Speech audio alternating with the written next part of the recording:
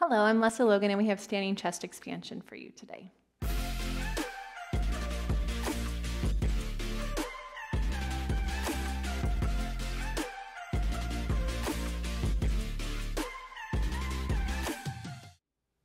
So there's so many chest expansions in Pilates, and that's because it's such an important exercise.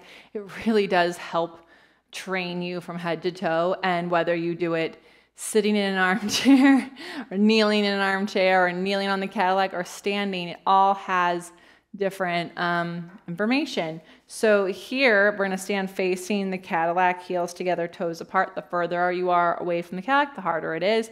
And you press your hands into the handles, reaching down and away, trying to open up your collarbones without scrunching your shoulder blades. And then you look and you look and you go forward and your arms go forward.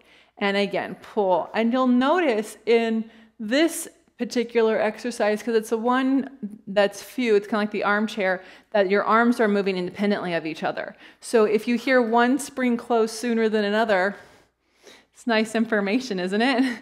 And again, pull and look and center. So do like 4 to 5 of those, and you don't even have to do the looks if you don't want to. You just pull the arms back. You can get really creative, and you can lift your heels up to do it and see how that feels. Kind of a prep for pedal and doing your chest expansion on an even more unstable surface is obviously a very stable standing chest expansion, where the pedal would be a very unsteady chest expansion. So if you have questions on this, put them in the comments below.